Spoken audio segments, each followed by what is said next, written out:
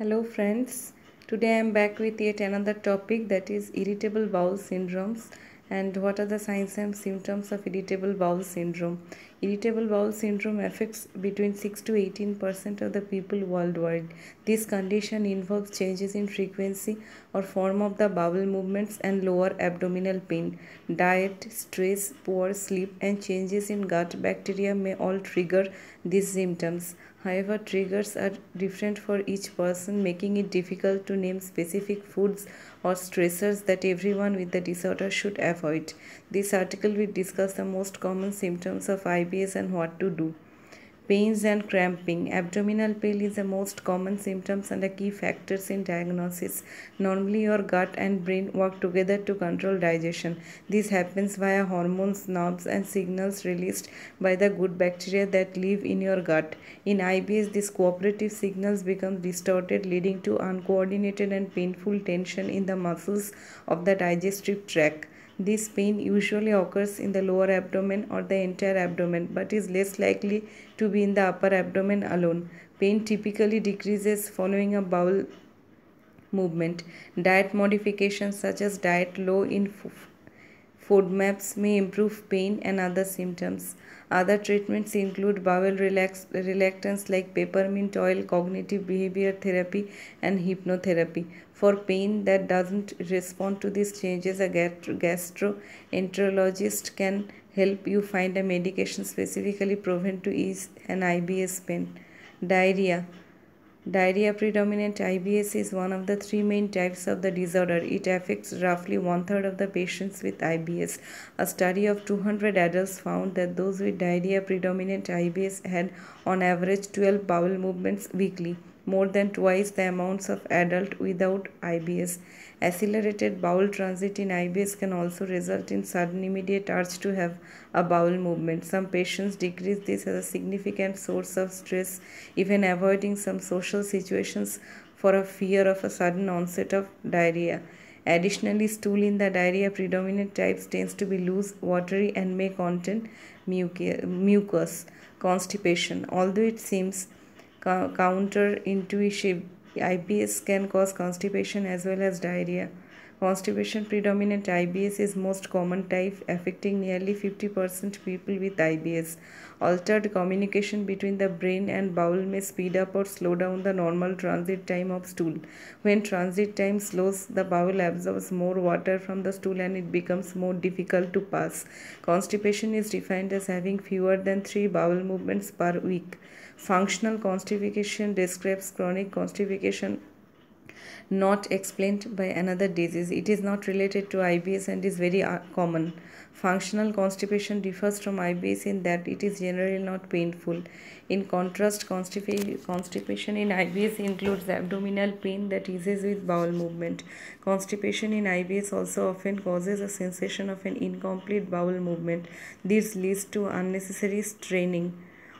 Along with unusual treatments for IBS, exercise, drinking more water, eating soluble fiber, taking probiotics, and limited use of laxatives may help. Alternative constipation and diarrhea. Mixed or alternating constipation and diarrhea affects about 20% of IBS. Diarrhea and constipation in IBS involves chronic recurring abdominal pain. Pain is the most common clue that changes in the bowel movement are not related to diet or common mild infections.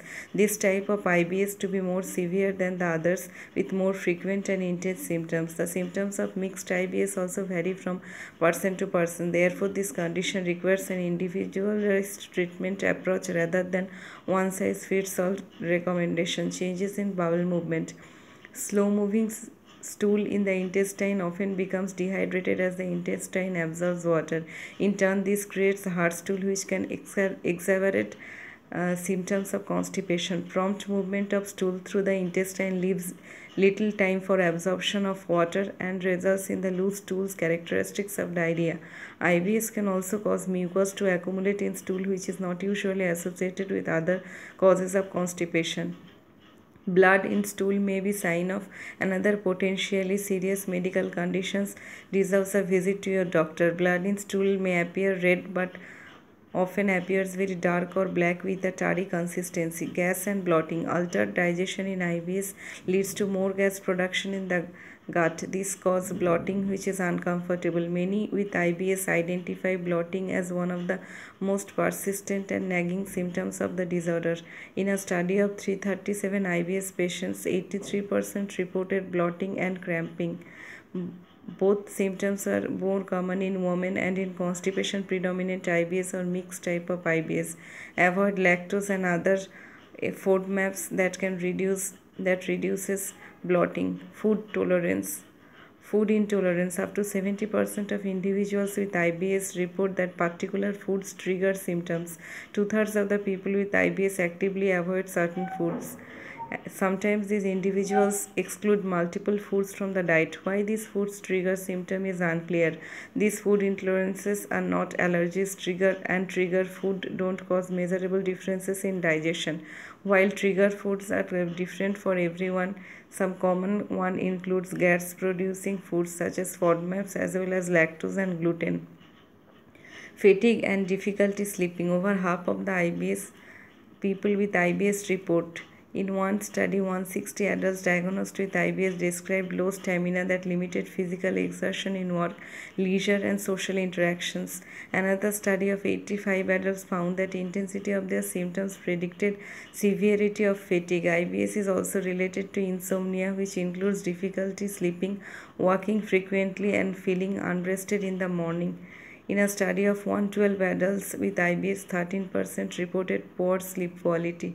Another study of 50 men and women found that those with IBS slept about an hour longer yet felt less refreshed in the morning than those without IBS.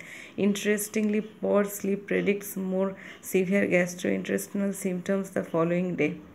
Anxiety and depression. IBS is linked to anxiety and depression as well. It's unclear whether IBS symptoms are an expression of mental stress or whether the stress of living with IBS makes people more prone to psychological difficulties.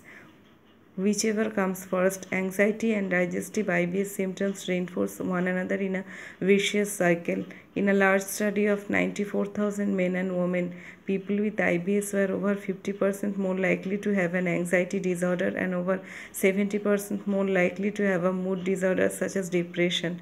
Another study compared levels of stress hormone cortisol in patients with and without IBS. Given a public speaking task, those with IBS experienced greater changes in cortisol, suggesting greater stress levels. Additionally, another study found that anxiety reduction therapy reduced stress and IBS symptoms. Summary: IBS can produce a vicious cycle of digestive symptoms that increase anxiety and anxiety that increases digestive systems. Tackling anxiety can help reduce other symptoms. What to do if you think you have an IBS? If you have symptoms of IBS that interfere with your quality of life, visit your doctor who can diagnose IBS and rule out other diseases that mimic it.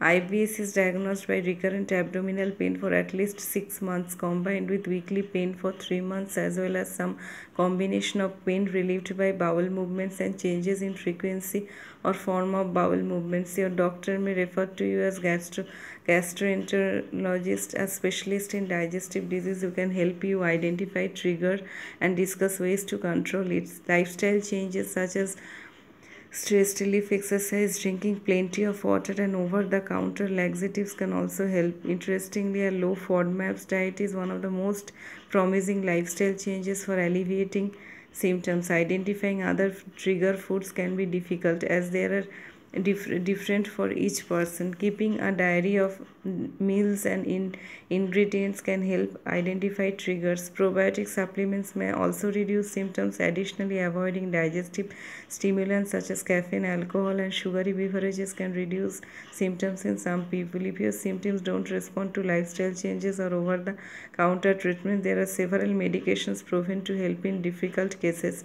If you think you have an IBS, consider keeping a journal of food and symptoms.